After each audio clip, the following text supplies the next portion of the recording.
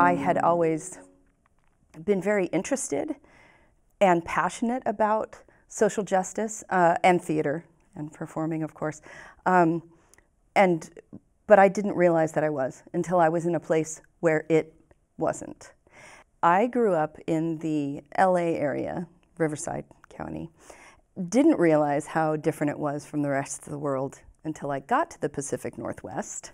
And I went to grad school at University of Oregon. So I got out of California and realized, things aren't as diverse. And issues around social justice were part of my daily life growing up. Like, it was just there. You talked about things.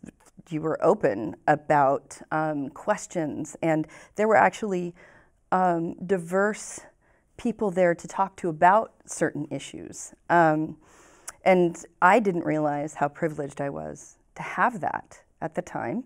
And issues around all the things that social justice could be around: gender, race, religion even. And so it became a focus of study for me. My master's degree, my emphasis concentration was on multicultural theater. Theater for youth was also a concentration of mine. And social justice and kids go together really well.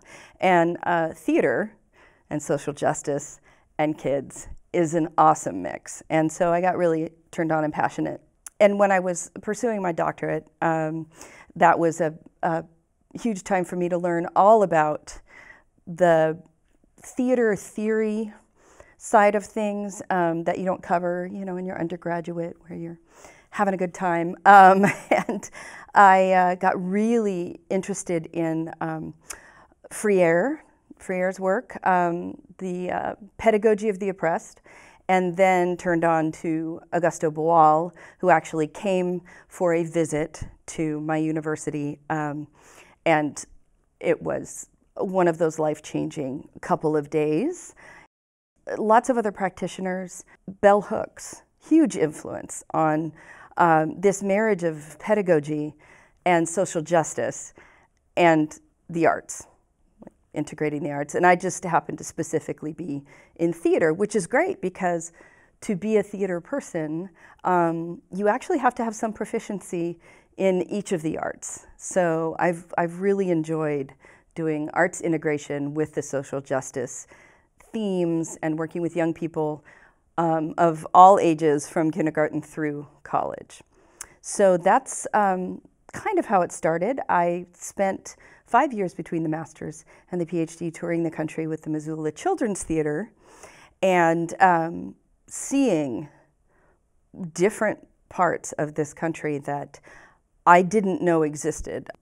We would be in a Salt Lake suburb one week that just really pouring money into this project, and then we would be at the reservation the next week.